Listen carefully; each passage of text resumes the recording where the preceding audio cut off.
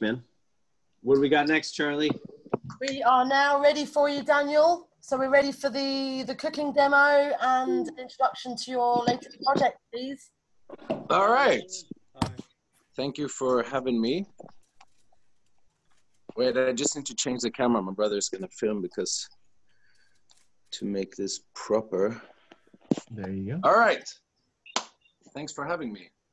And I was just gonna show you how to cook one dish and explain to you a little bit of what we're doing at our restaurant now, as we have the pandemic going, which has created a bit of a pickle for us here out on the islands in Greece. A lot of people are unemployed, and you can already feel the impact of it for the locals. You know, it's families who are supposed to start working in the hotels, and entire travel industry is about to collapse on us here. So, you know, there are a lot of people depending on this here.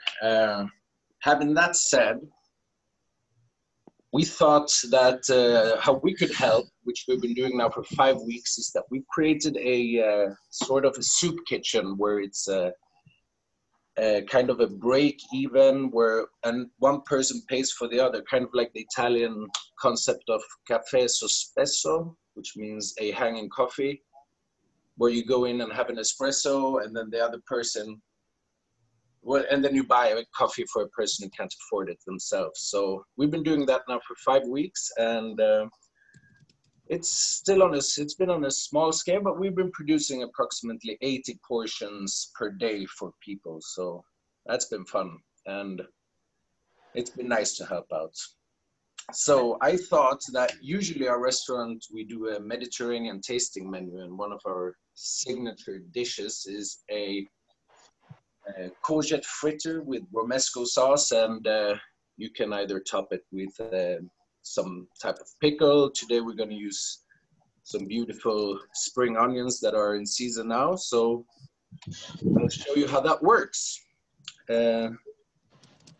So without further ado, you should toast some almonds here, which will be the basis for the romesco sauce, and into a blender, we will put some beautifully roasted and peeled peppers here. So just add that into a kind of a food presser or food processor or a blender, like that. It's a very simple process, but yeah, add that in there very easily. While that is gonna cook, we're gonna heat up some oil to cook our fritters. Somebody closed this very hard. I had the team set up the restaurant, which didn't really work out, but you know how it is. So add some oil to your pan, make sure that is nice and hot. You can use whatever oil. We use olive oil here because that's what we do in Greece. Take the, to blitz the romesco, we need olive oil in that as well. So we add that in here. Olive oil. Into the mix it up. Oh, Add all the seasoning after.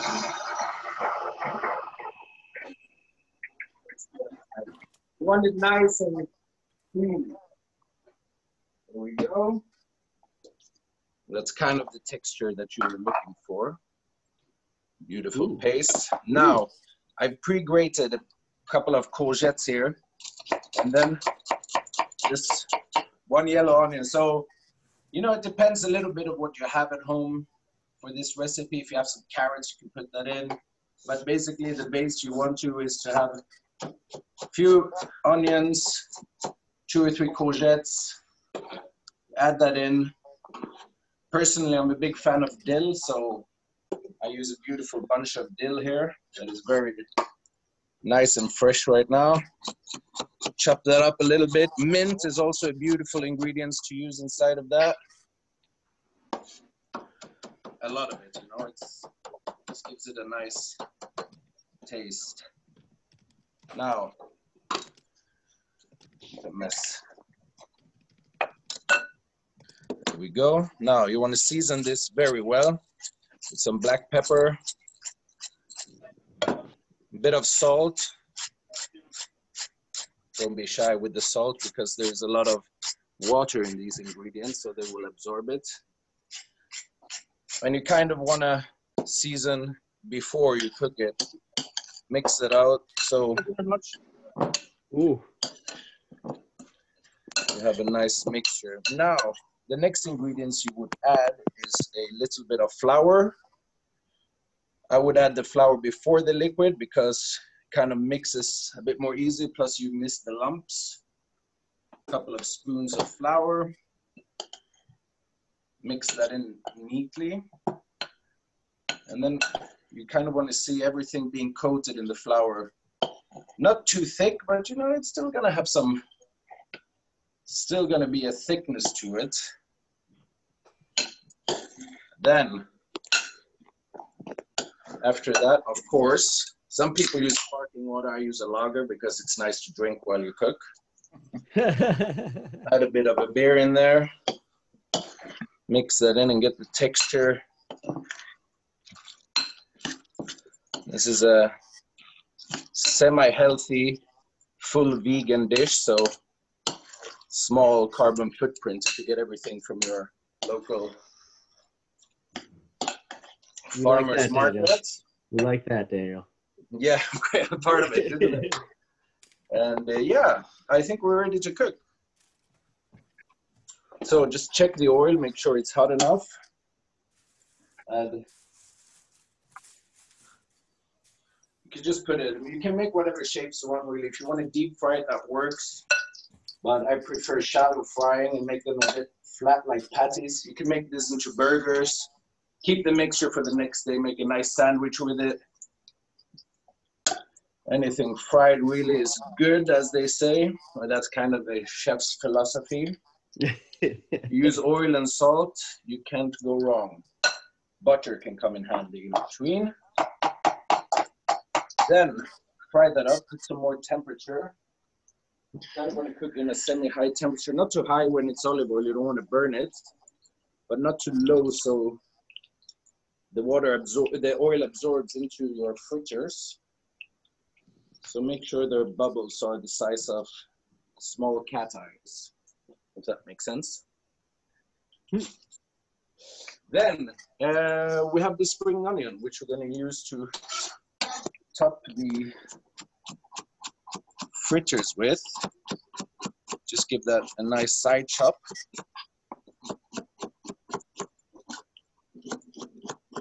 Tudor and Annie, I'll be at yours in about 2 hours and to serve you up these fritters, right? We've got a bottle. Excellent. We've got a bottle. We Ready. got a bottle of wine there for us, so we can. Mythos. So my blood pressure can go down again. It's the first time I cook it in front of a camera. So. Doing a grand job, It's Daniel. amazing, Very Daniel. Oh, cool. you're doing great. Very cool. Hey Daniel, tell us about the tourist industry and what's happening to people and the people that you've been. Oh yeah, we're basically fucked here in Greece, really. To tell you the truth, I'm sorry, but I have to be blunt. It is true.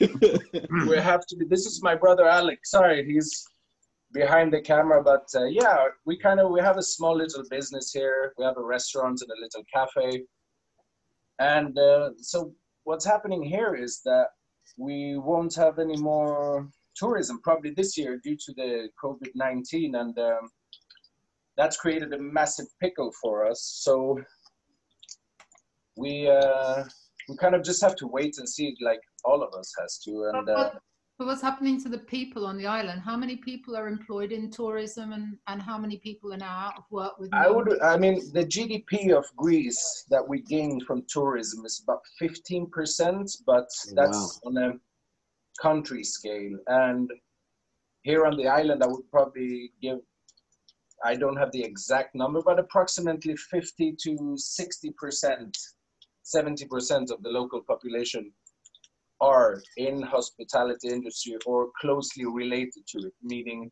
you are an accountant, but your clients are always Sure. the hospitality industry. So what that generates is, you know, a bit of a problem. Daniel, so I heard there are 2 million tourists come to the islands every year. 2 million. And they are like supported by the islands. There's very little other industry on the islands, and you're painting quite a pleasant picture, but everyone's terrified because they only do 6 months work a year, and then they have Yeah, so yeah, exactly what you said. 18 months without an income. People are desperate, and you are doing an amazing job. You're feeding people who are basically starving because the Greek economy is in such a terrible state. That's why I wanted to introduce you to XR, because you know what you're attempting on a small scale is brilliant, but you know more about it, don't you? I mean, we were talking. Well, I appreciate that, but you know, we just do what we can, really. This island has given us so much, and I personally work as a chef abroad and managed to save a little bit of money this winter, and came back and had a few extra €100. So we thought, okay, why not use our facilities and cook for people? Because the tourism industry and the people should have started working about 5 to 6 weeks ago, and that didn't happen. And if you think about that, these people hasn't been working since last October. That creates, because they're dependent, they're season workers. These are families who work and gain a salary of €600-700 per month, working 7 days a week for 6 months. And in turn of that, that has created that these people haven't been working since October.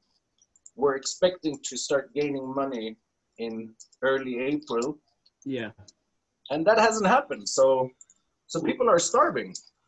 People are literally starving, and this is okay. We're still in the beginning, but I mean, we're not expecting any tourism this year. Some people are saying, okay, we might start getting something in early mid of July, but it's pretty far-fetched, I reckon, that people are going to start traveling again because of the risk. I mean, it's too big of a risk. So we just have to... Wait.